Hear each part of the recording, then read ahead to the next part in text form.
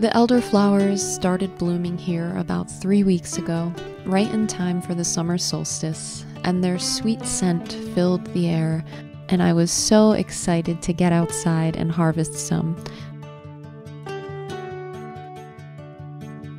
I love everything about elder trees, from the flowers and berries to their beauty on the landscape, their medicinal benefits, and even the folklore surrounding them. This winter, I had tried a elderflower and rose sparkling beverage, which inspired me to make my own with some fresh elderflowers and fresh rose petals. So for a few days, I was harvesting fresh rosebuds and petals. There is something so enchanting about roses. Their beauty and scent make them one of the most loved flowers, and I really enjoy utilizing both the flowers and the rose hips for different herbal creations. These wild roses grow on the edge of a nearby forest, and since I don't see as much of them around, I only harvested a very small amount. So to make up for the lack of wild roses that I harvested, I was able to pick some blooms from a family member's garden and also picked a few blooms from a small bush that we have at home. And this gave me enough petals to add into a simple syrup. I think it is so suiting to create a summertime syrup with elderflowers and roses to add into a herbal soda, because in the autumn I make a syrup with elderberries and rose hips, and also use this syrup to make elderberry soda. So I am excited to be able to smell, taste, and enjoy the flowers and fruits of these plants together through seasonal syrups. So once I had all of my flowers gathered and rinsed off, it was time to measure them out.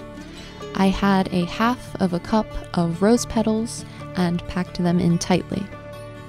For the elderflowers, I removed all of the stems, and this is done more easily using a fork.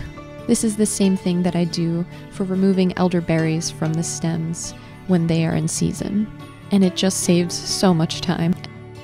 And then I had another tightly packed half of a cup with elderflowers.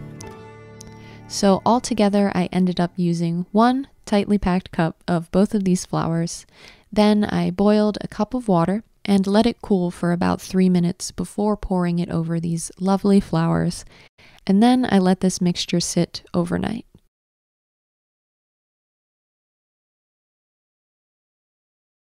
The next day, I came back to strain the flowers from the infusion, and then I added in 1 cup of honey, which I gently warmed over the stove in a bain-marie.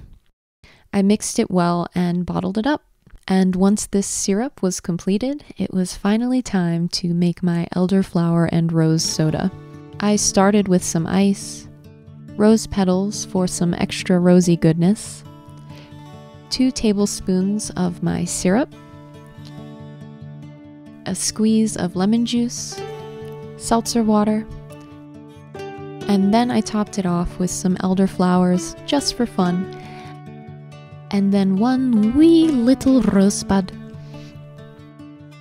This created this delicately sweet and floral soda that was so refreshing and rejuvenating, which is perfect for this time of year. So thank you so much for watching today's video, and have a lovely summer.